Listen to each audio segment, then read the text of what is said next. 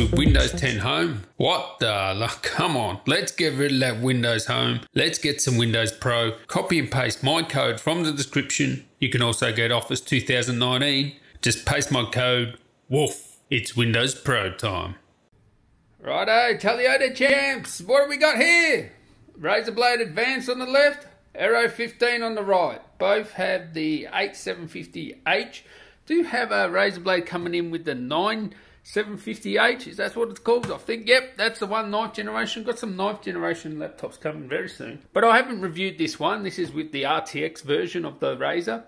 And so I've got both here, both the same CPUs. Let's see what the difference is in terms of thermals. Let's get some benchmarking going on in thermals. They are both in their performance mode. This one here is on CPU performance or whatever. It's creator performance, and this one's on the performance mode or whatever.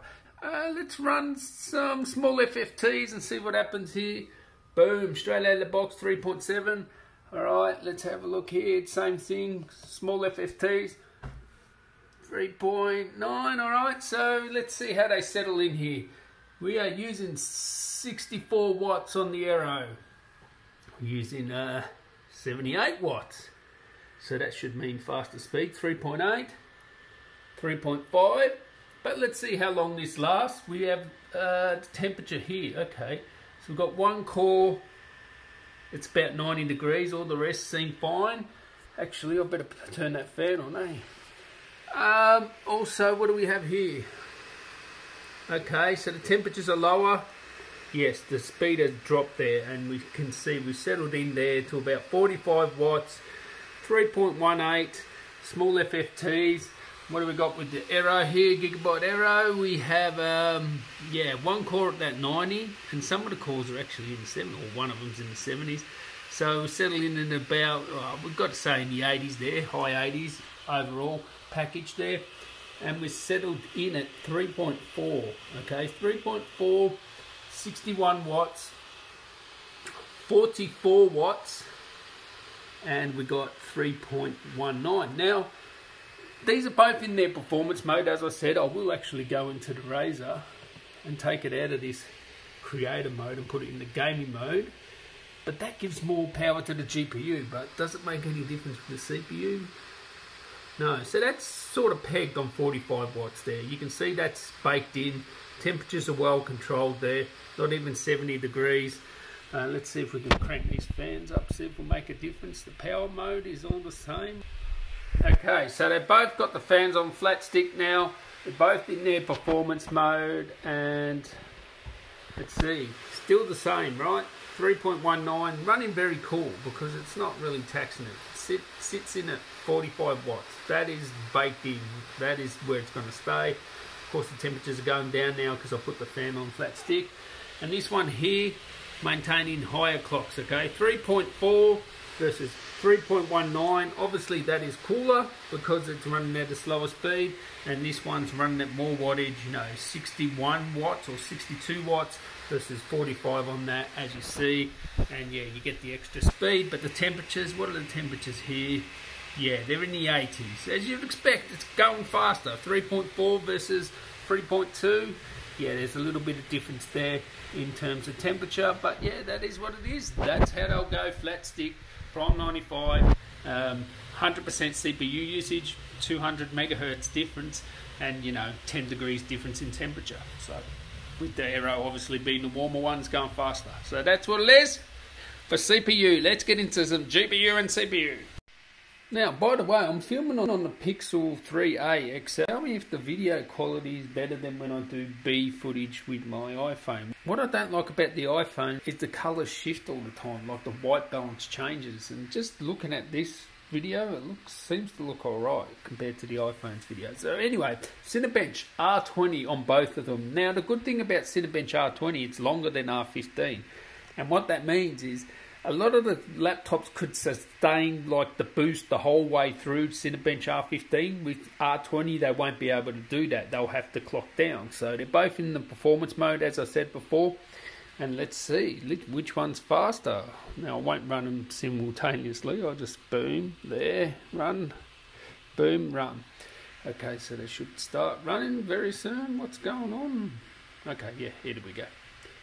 And let's have a look at those clocks here and the temperatures. Clocks and temps. Let's get them up.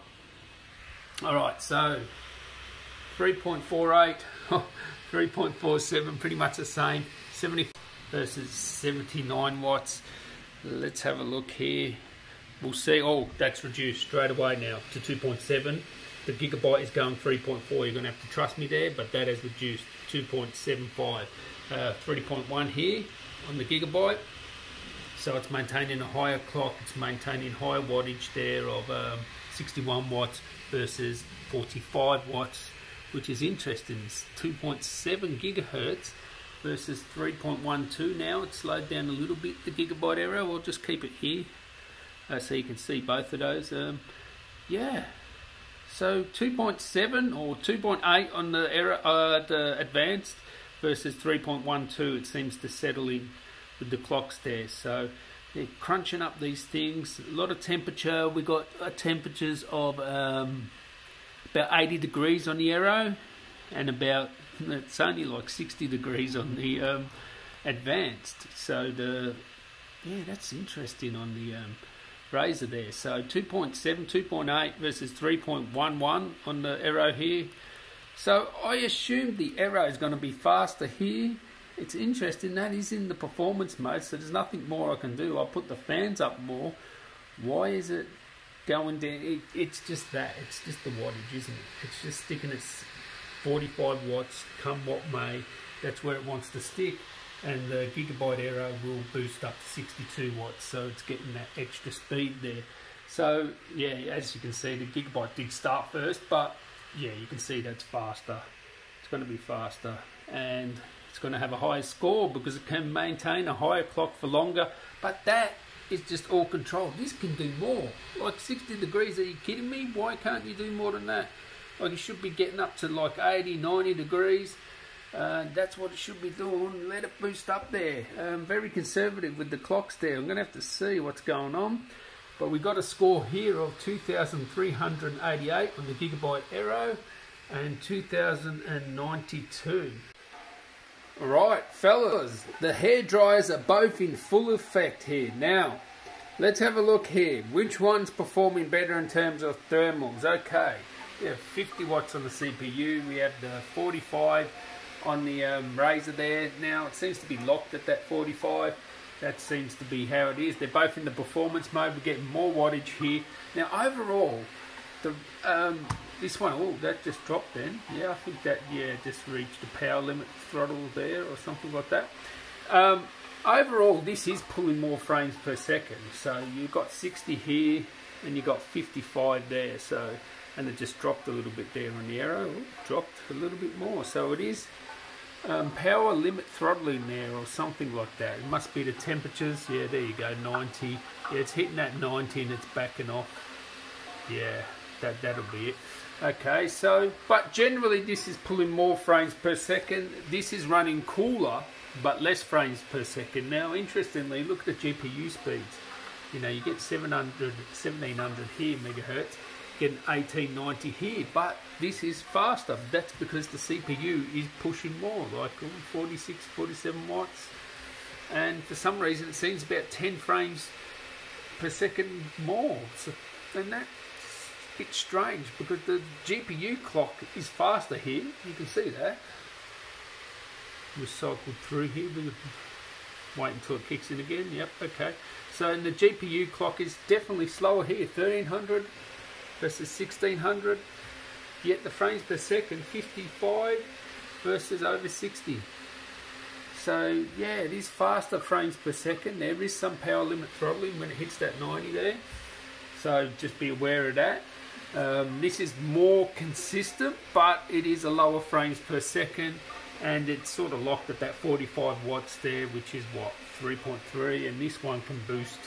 It does boost up like over 50 watts, as you can see here. So all in all, this will be faster. It is faster, definitely in the frames per second.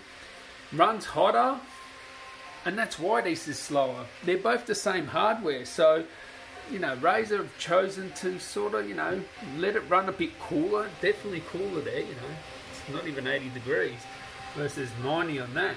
But this gets the better performance. So there's no magic here. You run the system hotter, you'll get the better performance. You run it cooler, it'll be a bit slower. Sort of pick your poison there.